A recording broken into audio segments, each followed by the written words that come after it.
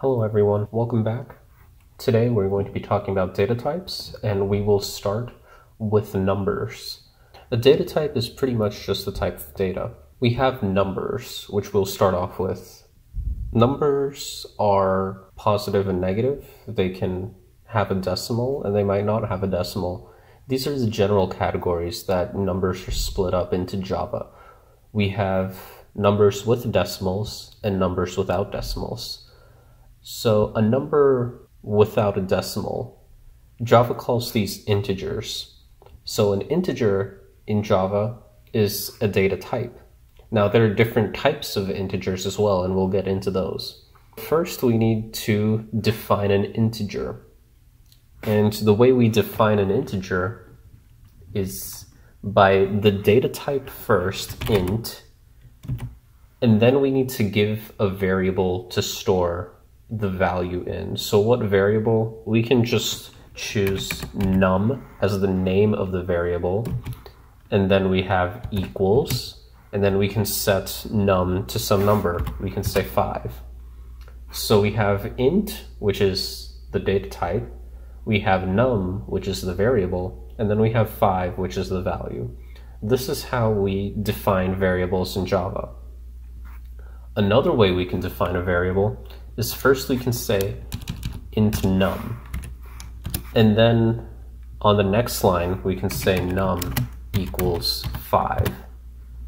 So this is another way we can define variables in Java. Now that we have a variable to find, how do we print it? Well, we can do system.out.printf,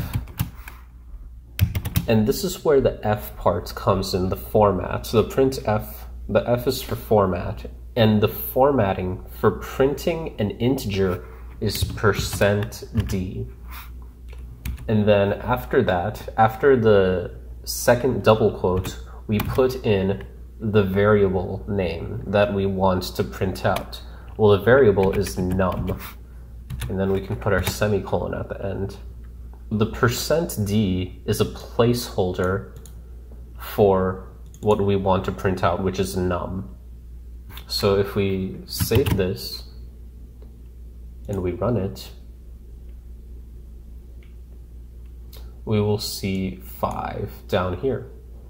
And we can also put in a \n to make it look nice. So then we can see the 5 on its own line, and we'll see 5. And we can do this as many times as we want. We can even put in another num, and we can put in another %d here. We can reuse the variable however many times we want. Since we've already have said that there is int num, this is called a declaration. We declare this variable, and then we call this an assignment. We have assigned num to be equal to 5. So then we can, and since we have a declaration and an assignment, we can just use the num variable as many times as we want. But we have to make sure that we have the same number of %d for however many nums we have. So then if we run this, we should see 5, 5. Yeah, 5, 5. And if we put a space in between this, then we will see 5 space 5 print out at the bottom. And if we run it, we will see 5 space 5. So let me put this back on one line. Int num equals 5, and then we can show it running again, 5 space 5, same thing. So those are the two ways we can define a num variable. And there is another type of variable called a long. Now, why are there different types of integers? Well, the reason for that is because they can only store a certain size. Like an integer can only store between -2 billion and +2 billion. If you want a number bigger than 2 billion, then we would have to use a long. And we can say long num equals 5 billion, thousand, million, billion. And then we need to put an L at the end to specify that it's long. let me remove one of these %ds and let me remove one of the nums. So in this case, we kept the variable type long, which is a special type of integer that can store longer numbers. And the variable name is num, and the value is 5 billion. And for long variables, we have to put this L at the end to specify that it is a long. And since it's still a type of integer, we can still use %d. So then if we run this, we should see 5 billion. Yeah, we see 5 billion down here. And we can also make this a negative number as well, negative 5 billion, just by putting a minus sign in front of it. And if we run that, then we will see this minus sign in front right here. This minus sign right here. If we want something smaller than 2 billion, we have a different type of integer called a short. A short will store numbers up to around 30,000, positive and negative. If we want a number like 28,000, then we can use a short, and the num will remain the same, and since it's a type of integer, we can still use %d. So 28,000, that's a short. And we can even do negative 28,000.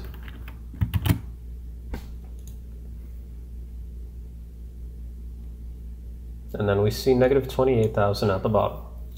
And then our last type of integer variable is called a byte. And bytes can store anywhere from negative 100 to a positive 100. So let's say we want 60. And if we save that and run it, then we should see 60 at the bottom. So these are different types of integers, all with varying sizes. The size limit has to do with the space that is allowed inside the memory. But usually, most people just use int for almost every application. The exception is when you need a number that's bigger or smaller than 2 billion. Then usually we'll use long, but other than that, the most common integer use is int. So let's see what happens if we make a byte number that's bigger than, like, what if we make a byte number that's 30,000? Well, then we get this error right here. It says incompatible types, possible lossy conversion from int to byte. So it's pretty much saying that, like, this number is too big for it to be a byte. So instead of using a byte, we can use an int. And now the error disappears. And we can run it, and we get 30,000. So those are integers and the various types. From the smallest to the biggest, we have byte, short, int, long. Long is, and for the long, you have to put an L at the end. For all the other types, you don't have to do anything special. You can just put in your number. And if you want a negative, then you can put in the negative sign. Those are all the integer types. Now let's talk about the decimal types. For decimal type, we'll keep the variable as num, but we'll change the int to a float. And with a decimal, let's say we want 3.4. So we have a float num equals 3.4. And similar to long, where we had to put the L at the end, for float, we have to put an F at the end. 3.4 F. F is for float, L is for long. So a float is a decimal, but we have to change our %d to a %f. So %f is the format character for a float type. So now we have float, which is our data type. We have num, which is our variable name. And then we have 3.4, which is the data. And then we have f, which shows that it is a float type.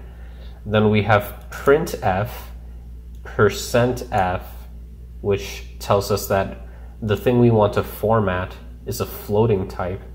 and then we have num. So a float it has the same range as an int. We can only go up to about 2 billion to negative 2 billion. So let's run this and see what we get. So we get 3.4 with a bunch of zeros at the end. What if we don't want these zeros? What if we just want 3.4 by itself? Then this is where the power of the format comes in. We can decide how many decimal places we want. So if we just want 3.4, that's just one decimal place after. So we can do %.1f, which tells us that we only want one place value after the decimal. So after the decimal, we only want one place value. If we save this and run it, we should see 3.4 as the output. Now, if we want a number that's bigger than 2 billion, we have another variable for that. Let's say we want 5 billion. And then we want 0.45. Instead of float, we have a number, or we have a data type called a double. Now for double, we don't need the f at the end. And since we have 2 decimal places at the end, let's put a %.2 so that it prints out 2 decimal places after the decimal point. So then if we run this, we will see 5 billion 0.45. What happens if we change the 0.2 to 0.1? And if we change the 5 to a 7, will it round up or will it just cut it off? Let's see what happens. Java will round it up 0.5. If you have %.1, you only want to print 1 decimal point, Java will do the rounding for you. So this is how we print out decimal numbers. We have double for numbers that are bigger than 2 billion or smaller than negative 2 billion, and we have we have floats for numbers that are between negative 2 billion and 2 billion. Most people just use a double because you don't have to deal with the f at the end. In float, you had to put an f at the end of your decimal. So people just use double to keep it simple and int to keep it simple for numbers without a decimal. And we can also split up our declaration and definition separately. We can say double num and then say num equals 5 billion 0.47. This is also allowed in double, short, byte, long, float. It's allowed for any variable you want. And then we can print it out. So those are all the different types of integer numbers and floating point numbers or decimal numbers. In the next video, we will talk about other data types like characters, strings, and Boolean.